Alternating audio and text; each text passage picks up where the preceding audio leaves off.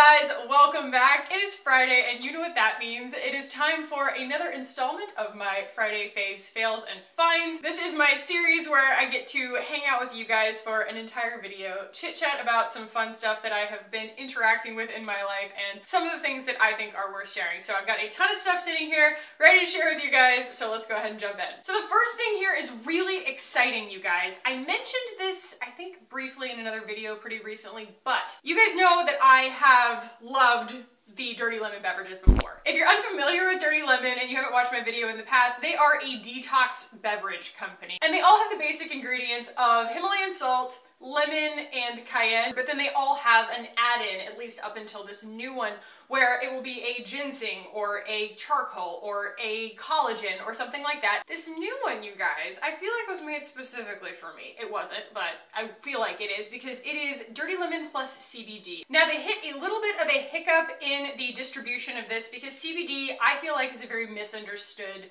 situation.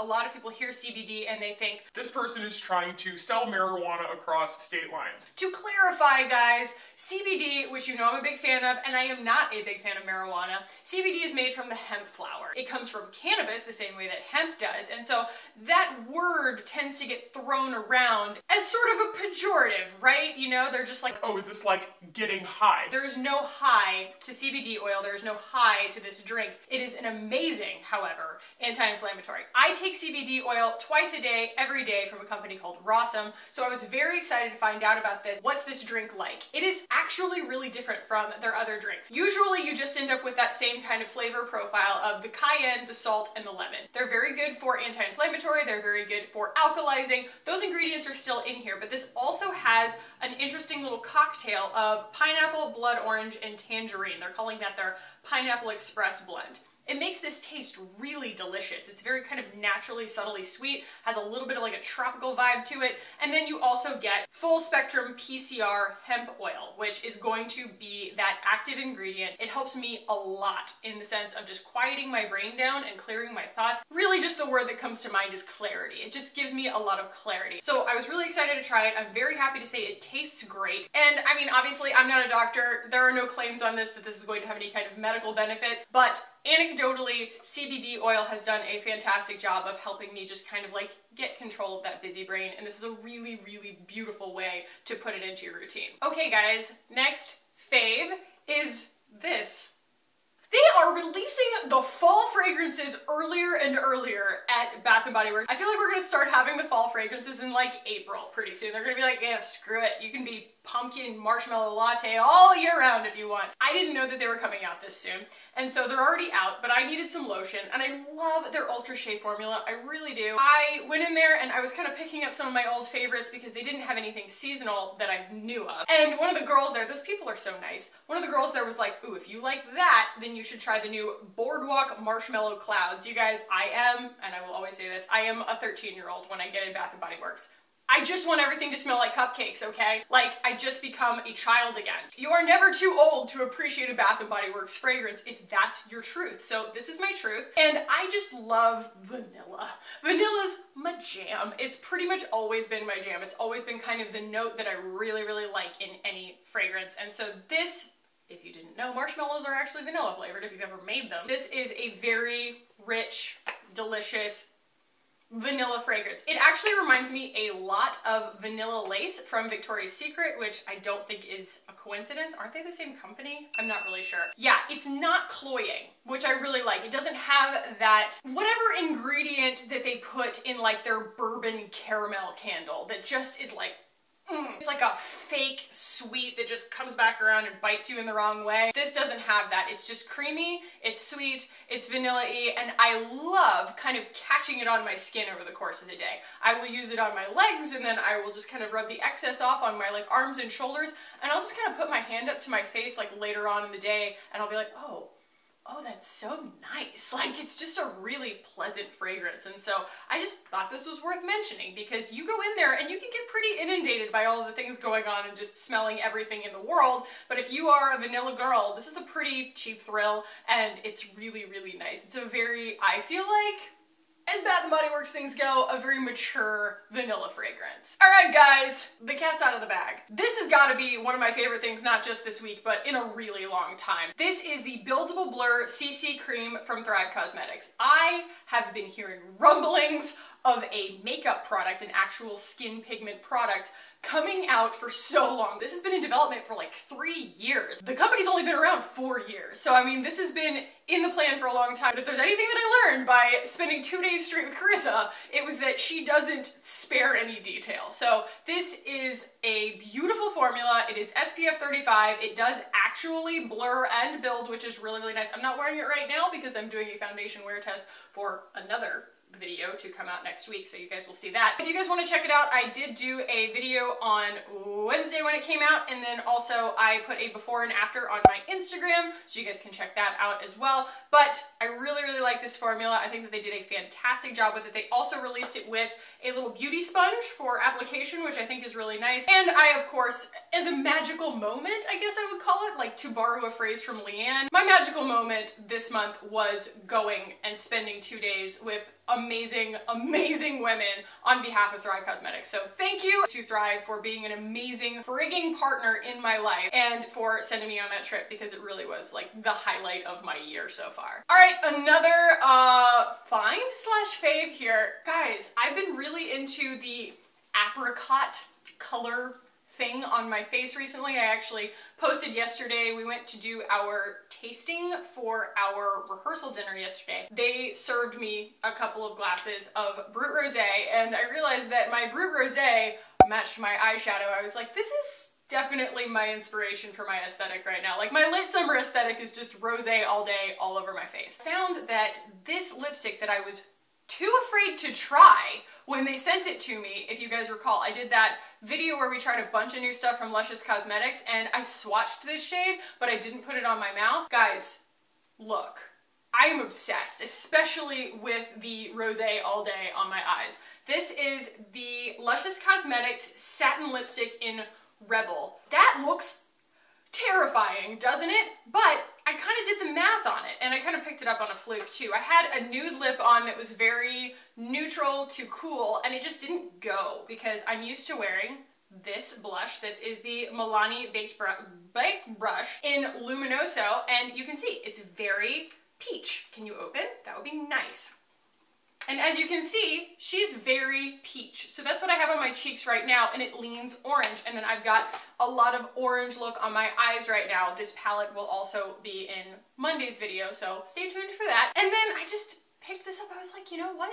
This kind of goes. Like, it's just this true coral, like a true orangey, peachy coral.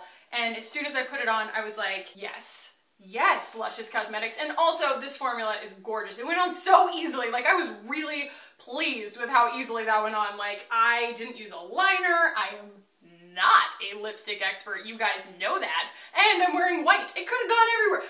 Bad things could have happened, but they didn't. And I'm really, really pleased with this. So again, this is in the shade Rebel, and I am soups digging it. All right, let's talk about some books. We talked about this in my last favorites. This is My Year of Rest and Relaxation by Otessa Moshfegh, and I finished it. I really loved it. I have passed it along to my fiance Mike because he actually has read so much about her recently in a lot of different publications, the author, and he was like, wait, you have that book? And I was like, yeah. He's like, I want to read it after you. Super quick read, incredibly strange, dark, amazing, funny. Can you believe? Introspective.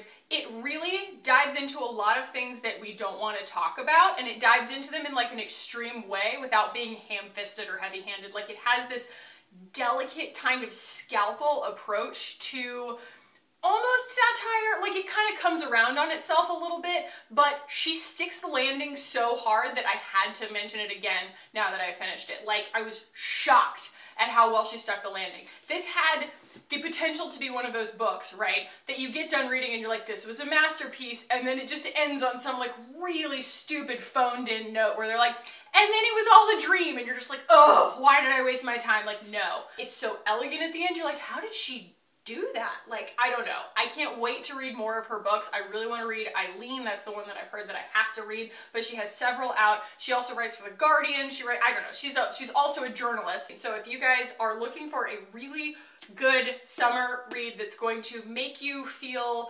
both enlightened and empowered, but also maybe darkness is a little bit of all of our truth, you know? So I have moved on to a self-help book. I'm a big self-help book person, but this one is a self-help career book, which is great. So I haven't done anything in this vein for my career so far. I've read things like, you know, Daring Greatly or The Untethered Soul, or a lot of those that are very much for, you know, your personal life. But this is called Designing Your Life, How to Build a Well-Lived, Joyful Life by Bill Burnett and Dave Evans, and it really is 80% about your career. I really appreciate this. I'm only a little bit of the way into it, but essentially these two guys both went to Stanford, and they are teachers, professors of this class, essentially, at Stanford that is about using design theory to cultivate the things that you want in your life. Not from like necessarily a manifestation standpoint, although they do talk about how like you can get good at being lucky, which I think is a really smart way to put that,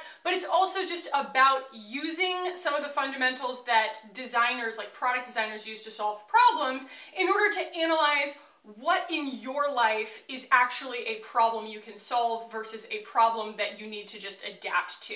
And it helps really clear the clutter out of your head. Even so far, just the few things that I have kind of gained from it, like every complete thought that they have, I'm like, wow, I've never thought to put it into words like that. One of them is called bias to action. I've never heard it called that before, but bias to action basically means that you are always more inclined to do something than to do nothing. Like that should be your default, is that even if you don't know exactly what you want to do something. And then you'll learn whether that was what you wanted to do or what you didn't want to do, but standing still guarantees nothing's going to happen. I am a firm believer in that, and I love that that is kind of one of the first principles of this book. I heard about this on some random podcast that I was listening to. That's not really important, but you know, somebody just kind of mentioned this in passing as being like a book that everybody needs to read, so I was just like, okie dokie.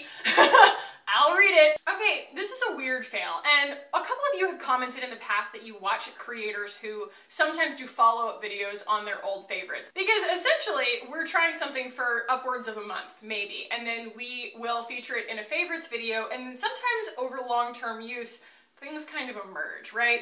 In the case of this, the beaker bottle that I am so in love with still aesthetically, it's so pretty. I was really excited when I bought this. You guys, I have gone in here with a Q-tip and alcohol and tried to get this out of here. I probably need to just run it through the dishwasher. Can you see that there's mildew building up inside this cap? And that's just from using it. I didn't let it, like, you know, sit and fester in the sun or something, and I cleaned it out. But the fact that the mouthpiece is causing mildew to build up in the cap, it was so much worse than this. It was like black, and it was really disgusting. And I was like, two things. One, gross. Like, gross that that's on the mouthpiece of my water bottle, and I'm really pissed, and like, how do I keep it from doing that? Because it's like all over the mouthpiece too. That is disgusting. Like, how do I keep that from happening? But also, is the only reason I'm aware of this because this is a clear lid? Like, of all of my water bottles that have black lids, is this happening and I just don't know? How do I prevent this? Do you guys know? Is this a design flaw or is this user error? Please help, because I really like this water bottle and that is just foul. That is just really disgusting. So yeah, that's just my mini fail of this video, but I kind of want to pull the audience here. Crowdsource a solution if we can. Alright, couple clothing favorites here are these shoes that I got from Madewell. They're having, I'm not sure if it's happening right now still, but they were having a massive freaking sale. These guys I think were like under $40, and they're just kind of that classic wrap around the ankle, cute little like lace up gladiator situation that I think everybody's kind of doing right now, but Madewell did a very good job of it. They're really cute, they're really well executed, they're very comfortable, and they were pretty inexpensive. So I consider that a win all around. Honestly guys, I'm not sponsored by Madewell. They have me encapsulated. Like, I go on their website or get their emails and I open them and I'm like, yep, that looks like me. Case in point, I bought these jeans and the entire outfit that the model was wearing in the email, because I just saw it and was like, yep, I need that, and I bought the whole outfit and then I wore the whole outfit. So I will stick a picture of me wearing it in next to the model wearing it if I can find it. So that's kind of how I function sometimes when it comes to clothing. I literally am just like, I need that look. Madewell gets it. I feel like J. Crew doesn't really get it anymore, and they took all of the creative team and they just put them over on Madewell. They just put all their eggs in one creative basket, and so I'm just really pleased. These white jeans are incredible. I put them in my most recent vlog that just went up. They are a very different fit than I'm used to. So I have a pair of white jeans that are from Ann Taylor or from Loft, and they run really low, like they wear really low, and they're really like skinny, and they're a little bit cropped. These are really nice, and like, you know, they fit in the waist, but they're kind of loose around the thighs. They're sort of like a girlfriend fit. And then they've got this chewed hem that looks so freaking cute over anything that has kind of an ankle strap. They're just extremely summery. I just love a good pair of like summer jeans. I am actually now a true believer in the fact that even if you are going to wear long pants in the summer, white does not make your legs fry as much as black, because I do wear black jeans and I was always like, really? Does it really make that big of a difference? I'm covering my legs. Like, you would think that I'd be hot no matter what. White really makes a difference in not absolutely burning up within the first second of stepping out to the surface of the sun, which is Austin, Texas right now. So I think that those were a lot less expensive too than the normal Madewell jeans. I think they were under $100. And also I want to talk about these earrings. You guys have commented a lot recently on my channel as I've been wearing them frequently, and I also showed them in my vlog when I unboxed them. They are from my Rocks box. You can get a free month of Rocks box down below. I'm not special. You could use anybody's code to do that. But they are awesome because they're so light. I love that they're so light because I wear plugs, and so they could easily pull my plugs out if they yanked too hard on my earlobe, but these are so unbelievably easy to wear. I wore them to the Thrive event. I've been wearing them pretty much every excuse that I can make. Gentle reminder, if you are going to do Rocks box, don't do what I did and just kind of forget to give them feedback on the items, because you'll get a couple of boxes that are just sort of like, your stylist doesn't know what to do. You know, it's not their fault. So make sure that if you're doing anything like Stitch Fix or anything like that, if you are getting these kinds of services, make sure that you go and give your stylist some feedback so that they can match you with something as freaking perfect as these. And honestly, the rest of my box was really perfect too, but these things are like part of me at this point. So a lot of you guys were asking, that is where they are from, and yes, I will be keeping them. Okay guys, I think that that's everything, but I have one more thing that I kind of want to discuss with you guys. So you guys have probably gotten a little bit exhausted with how much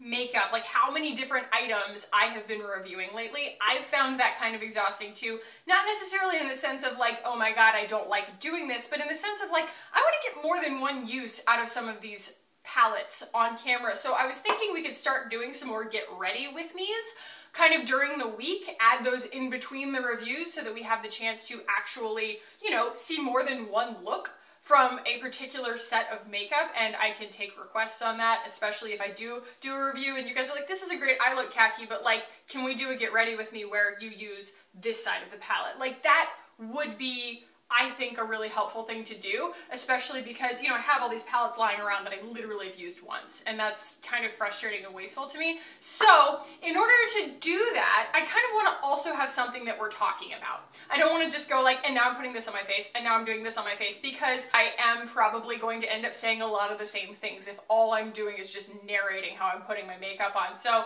I want to kind of go the snitchery route or do some like Q&A kind of stuff. Just give me a prompt and we can just rattle about some stuff, you know, kind of start a conversation while we do kind of a get ready with me and put some makeup on my face. So let me know some topics that you guys might want to talk about in some future get ready with me videos, or some questions that you might have for me. Anything that you might want to know about me or how I feel about something or how you feel about something, and we can all kind of open up a discussion on it. I think that that could be really fun for my channel. I just really love getting you guys' opinions on things and you guys' insight. You're all so freaking interesting and insightful. So I want to continue with that feeling, just kind of like help us share with one another and also get some more use out of some of these palettes. So guys, let me know what you think about that. If you enjoyed this Faves, Fails, and Finds, give this video a thumbs up. If you want to keep hanging out with me on this channel and you are new, go ahead and hit the button down below and subscribe. I would love it if you guys did. Thank you so much for watching today, guys. I love you so much, and I will see you in the next one. Bye.